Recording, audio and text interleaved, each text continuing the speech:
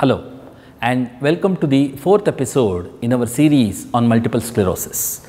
In the previous episodes, we understood the definition and symptoms of the disease. We also understood the causes, risk factors and prevalence of the disease. We dealt in detail about the diagnosis aspect of the disease.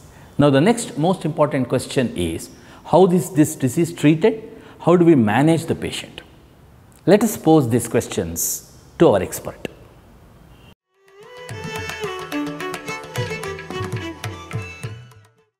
In neurological disease, there are only few conditions which can be cured, and this is definitely not something which can be cured, but the next best to cure is controlled, and I think MS is one of the conditions which can be very well controlled with medications, and that is very, very important. So MS is not curable but definitely controlled with medications, but a lot of research is just happening to see that whether there can be some medications which can come up which can be cured, but that they are in the pipeline.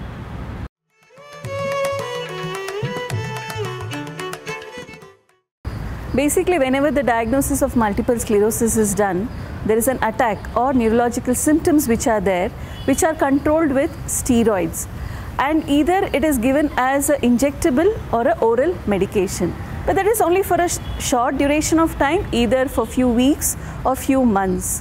But for the long term, we need to give other medications, that is to prevent the occurrence of further episodes, and for that we use something called as disease modifying agents, which can be either again in the form of injectables or steroids. The doctor decides as to which is best for you depending on the severity of your illness as well as what does your investigations show, and the treatment is given.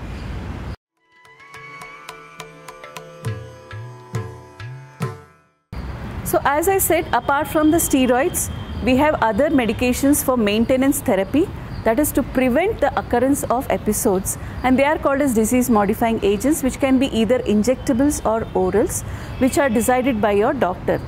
Apart from this, again we have something called as symptomatic therapy, that is if you have difficulty in walking because your limbs are stiff, then the doctor gives you medications so that the stiffness comes down.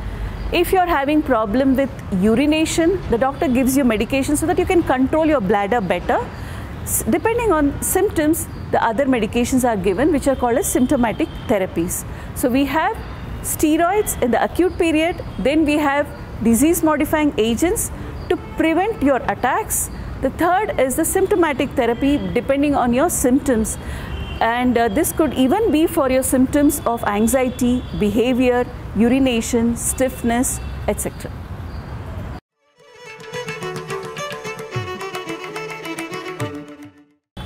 Plasma therapy is actually used in conditions more in MS mimics. It was being used for multiple sclerosis previously, basically because it was thought that whenever the symptoms of MS is severe, it needs to wash out few bad antibodies which are present in the blood, and that is the reason for using plasma therapy. So plasma therapy, what it does is it tries to remove few of the bad antibodies which are present in your blood and retain your good cells so that there is no loss of any constituents of your blood. It is not much used except in few aggressive types of multiple sclerosis.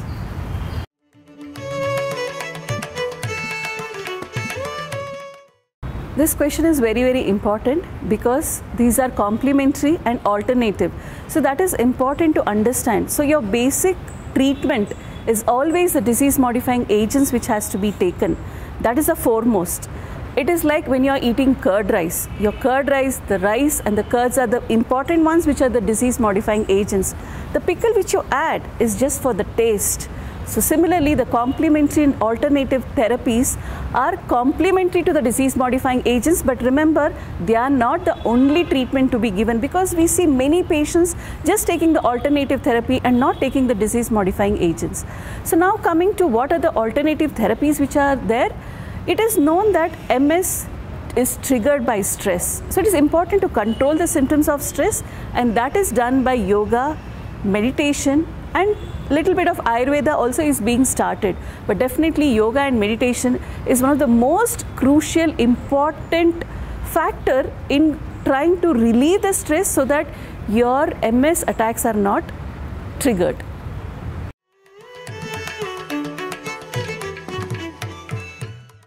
Multiple sclerosis is one of the neurological conditions where a lot of research is done, almost all levels, molecular, diagnosis, treatment, prevention, you name it, there is research.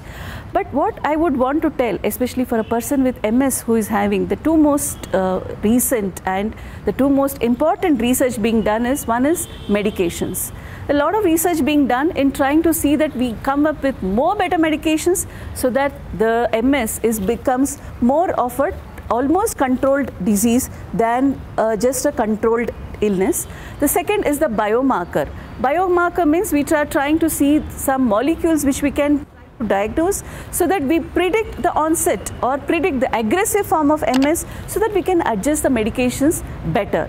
So these are the few things which I would tell, but definitely not sideline the other research which are being done in the field of MS.